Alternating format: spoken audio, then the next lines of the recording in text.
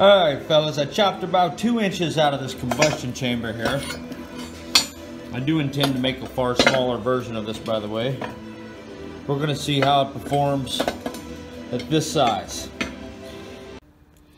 Okay fellas, I don't have good editing software, so we're just taking a look at the difference in the flame here. Definitely a better looking flame on the shorter combustor, obviously, right? I mean, more of the flames outside of the combustion chamber. And let's get another look at what do you got here, man? You just look.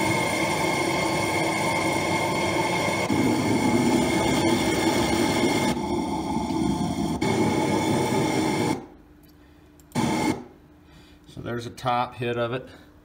Beautiful flame. I mean, but see if I can get a similar shot here.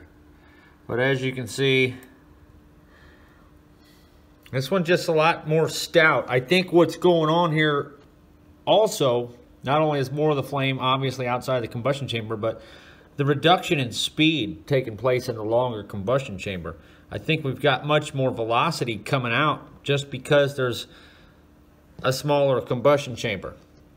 So that's like a secondary attribute. Not only is more flame obviously burning outside a combustor, but we need some of that combustion chamber to choke up the air enough to let it receive the oxygen at a high rate so we don't just blast the whole process out of the tube.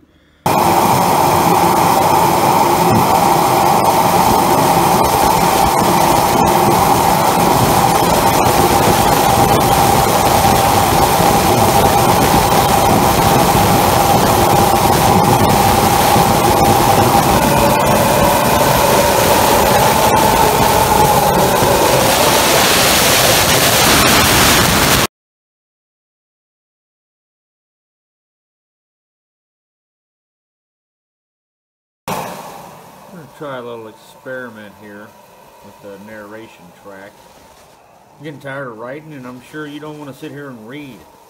Who would want to come and watch YouTube videos just to be forced into reading a bunch of stuff that I've written? I don't like writing, and you don't like reading. That's the whole point. So we'll give this a shot and see what it does. I don't know how to work this yet.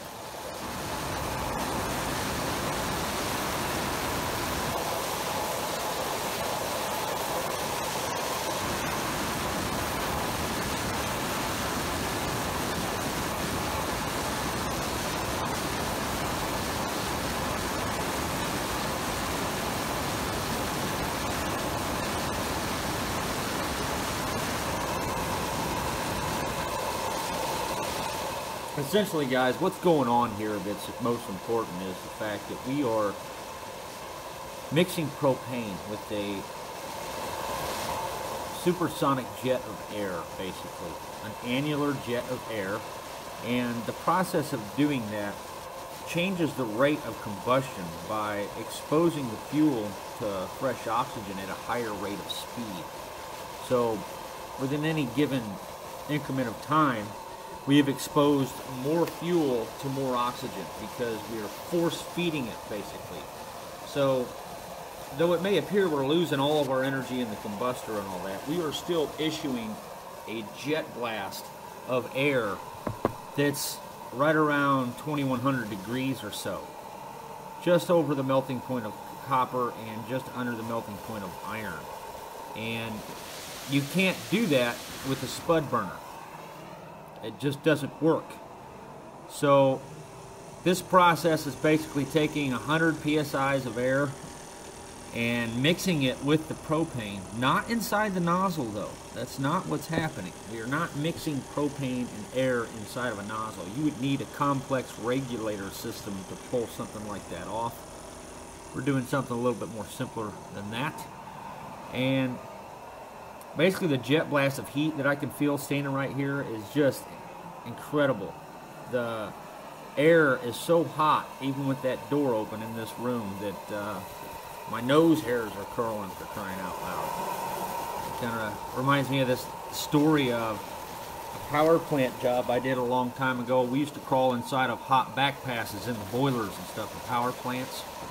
And one time this old dog named Paul Hopley told me, he's like, yeah, when you get in there, man, your teeth will get so hot it'll burn your lips. And I'm sitting there thinking, yeah, that's some old hippie wise tale that this guy's telling me, you know, like some just old man story.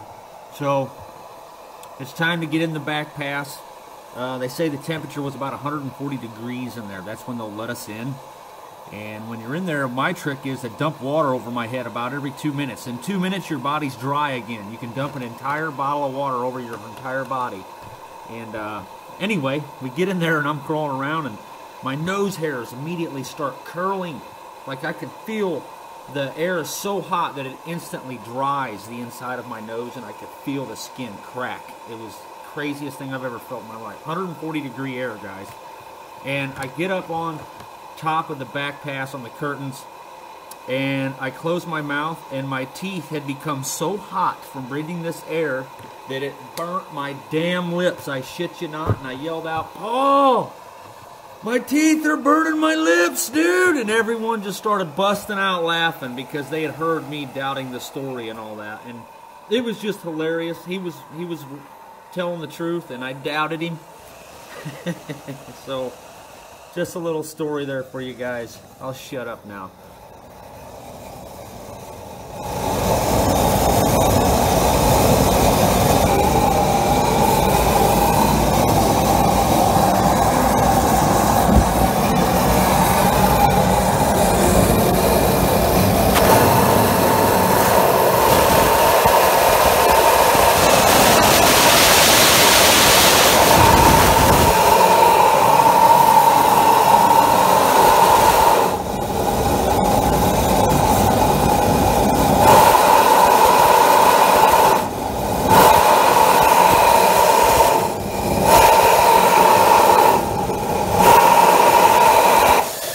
Alright fellas, the damn thing's a beast.